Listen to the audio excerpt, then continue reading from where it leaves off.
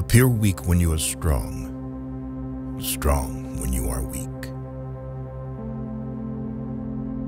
If you know the enemy and know yourself, you need not fear the result of 100 battles.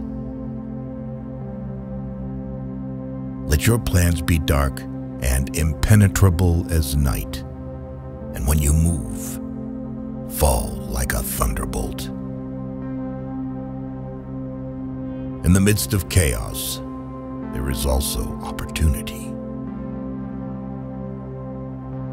Victorious warriors win first and then go to war, while defeated warriors go to war first and then seek to win. To know your enemy, you must become your enemy. There is no instance of a nation benefiting from prolonged warfare. Treat your men as you would your own beloved sons, and they will follow you into the deepest valley. Even the finest sword plunged into salt water will eventually rust. Move swift as the wind and closely formed as the wood. Attack like the fire and be still as the mountain. Opportunities multiply as they are seized. There are not more than 5 musical notes, yet the combinations of these 5 give rise to more melodies than can ever be heard. When the enemy is relaxed, make them toil. When full, starve them. When settled, make them move. Who wishes to fight must first count the cost.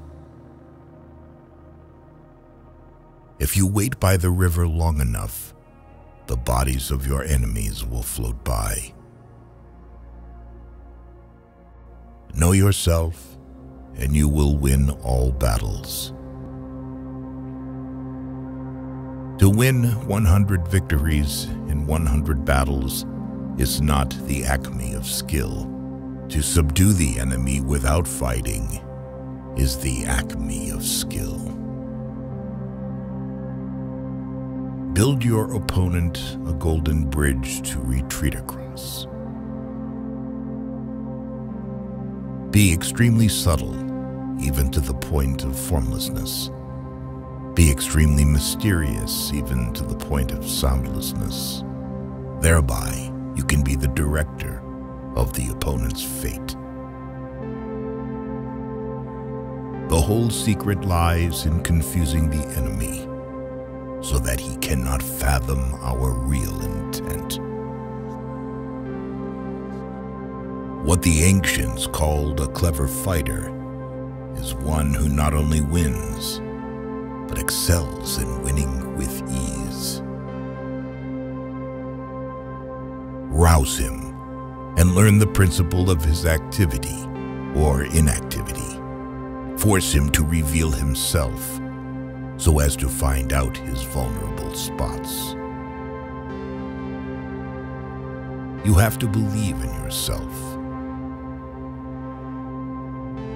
If the mind is willing, the flesh could go on and on without many things.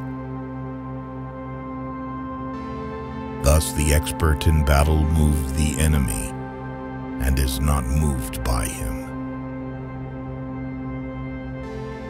Attack is the secret of defense.